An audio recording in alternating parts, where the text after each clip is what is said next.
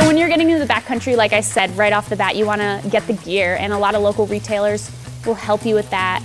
You want to get the forecast, which I talked about, and then you want to get the training. At the very beginning, it's a matter of taking it one step at a time and not overwhelming yourself.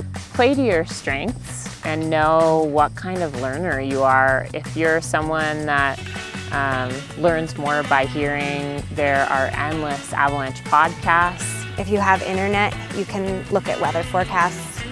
You can look up online Abbey forecasts. Read their forecasts daily.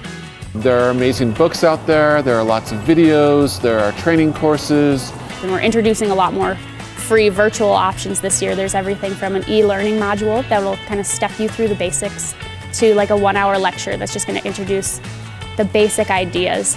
From there, I think it's really crucial for people to get into the field. So there's either just a awareness course that includes a lecture and 1 full day with an instructor in the field, where they're going to introduce terrain management and companion rescue, which are the 2 big things before you ever get into the snow science, is just knowing how to manage terrain and stay out of avalanche terrain. You can get into the backcountry every single day without stepping foot into avalanche terrain.